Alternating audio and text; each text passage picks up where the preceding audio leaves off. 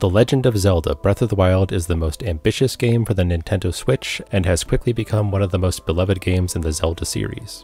It features a world with thousands of secrets to find, items to collect, people to meet, and quests to complete.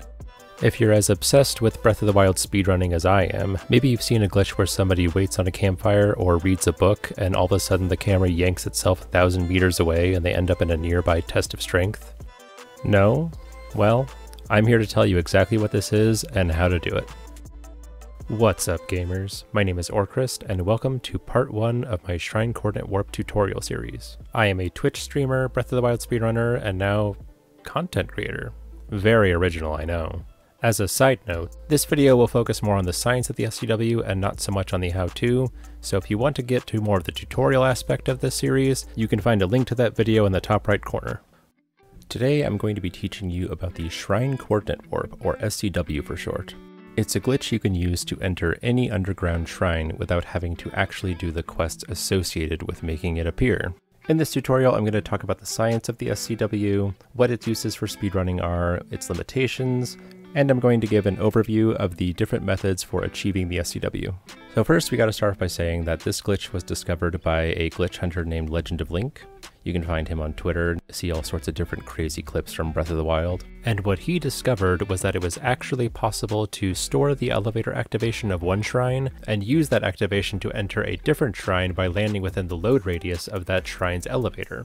Now, this trick isn't as simple as it sounds. There's actually a complex set of rules that govern what activation storage you can use to get into what shrines. So first we have to start by talking about load radiuses.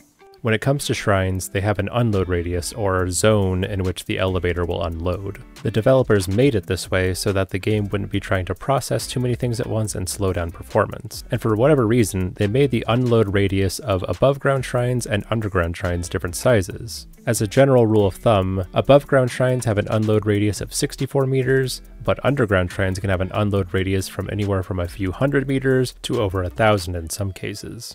So if the unload radius of one shrine overlaps with the coordinates of a nearby shrine, that means you can use the storage and activation of that elevator to enter those coordinates. If you want to explore all the possibilities for SCW, there's a link down below in the description that will take you to an object map, and all you have to do is go into the search function and type in entrance ELEV*. From there the map will load the radiuses of each shrine so you can see what possibilities SCW has to offer.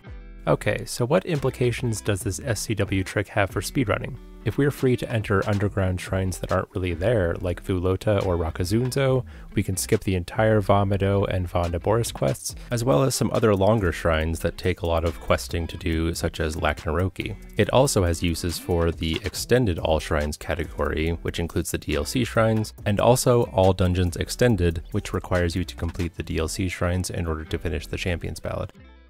But despite its usefulness, SCW has its limitations, such as the setups for it can be a bit laborious and a bit difficult to pull off, and also it's a difficult trick to pull off first try, especially when you're first learning, and also SCWs aren't always viable in every situation. For example, it's theoretically possible to SCW into Tawajin or Eventide Island Korguchita.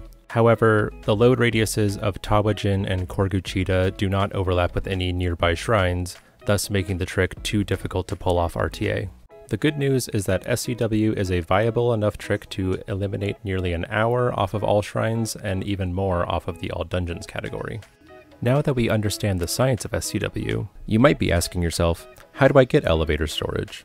Well, there are a couple different main methods for doing this, either the chest method or the chestless variety. Most people would agree that the chest method is easiest, but there are a couple of drawbacks of it. It's slower to set up and the execution can be a bit fussy, and the chestless method can be a lot harder and it can fail in a variety of ways. In part 2 of this tutorial, I will cover the chestless setup step by step with controls shown so that you can see exactly how the trick is performed, so that anyone can perform this trick, especially first try, which is what we always look for. If you've enjoyed this video, make sure to hit the subscribe button down below, and if you want to follow me on Twitch, you can find me at twitch.tv/Orchrist_GC.